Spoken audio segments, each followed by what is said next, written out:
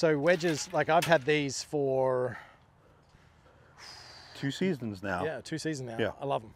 I love them. They've maintained the feel and the spin for as long as I can remember. I've always enjoyed that raw finish. Now, no, that's not always available to players, but just the whole look of the head for me is amazing. It's The amazing. shape is good, leading edge is good.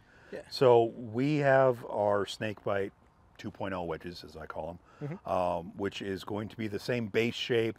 We have a new groove, which is designed to produce more spin or more consistent spin, especially on the partial swings, and 2 finishes. We got your chrome and we got your black. Right. So we went satin because chrome on a wedge is Glaze blinding. up, yep. And then we went with a completely matte satin black wedge, which has no glare to it whatsoever. Okay. So let's have a look at these head design. So they're very much identical. Yep.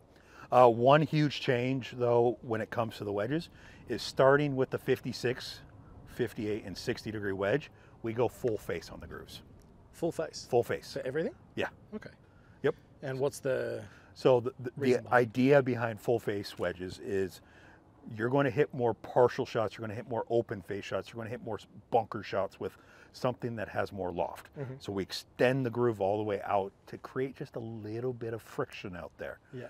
Because most of the time when you hit a lob shot, where's your average impact location? Yeah, kind of high and towy. Yeah. So by shifting the grooves all the way to the edge of the face, it gives you something to pull on that golf ball. Yeah.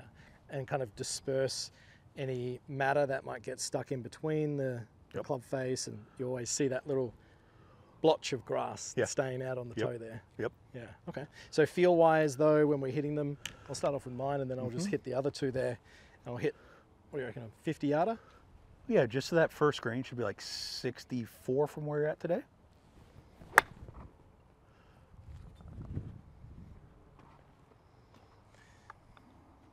$65.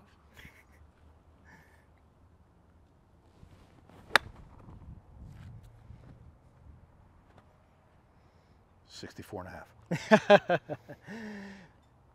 Yeah, I love, and for me, the fitting component of this, I love the feel of these, the weight of them, the shafts. S400s I've got in these. Would I be changing anything from your perspective? I mean, typically when it comes to a wedge, you always ask the player, how is it being used? Is it a full swing club?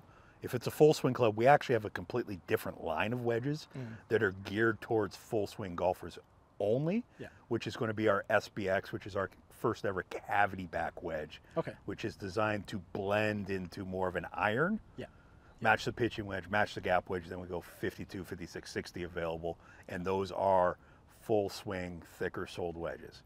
Versus our snakebite wedges, which are going to be more of your traditional wedge, mainly used for, don't get me wrong, you can still hit full swings with them, but it's for that golfer that plays those finesse shots that don't always hit a full wedge, and you need a little bit more precision, a little tighter sole on those. Yeah, and let's be honest, I would say that most players need to always look to err away from hitting those full shots anyway, because you're going to get way more control of your launch and spin if you're able to hit and control like an 70, 80% yard shot, 80% swing, because you're just going to have so much better ball flight control rather than just trying to rip a wedge with so much loft.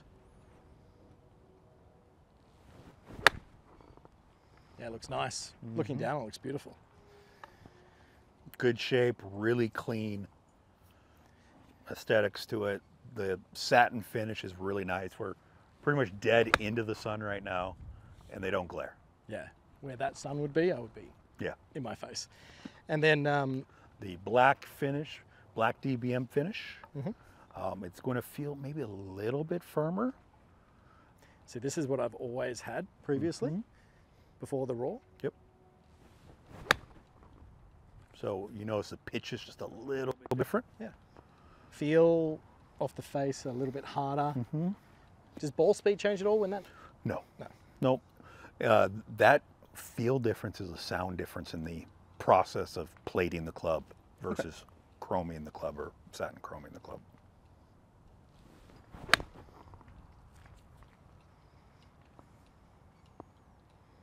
Yeah, look, they all feel pretty much the same, to be honest. Yeah. And preference on finish, and if you're looking to maybe get a little bit more forgiveness out of those full swing shots, then definitely the cavity back option sounds great. Correct. But for me, I think I'm going to stay with these ones.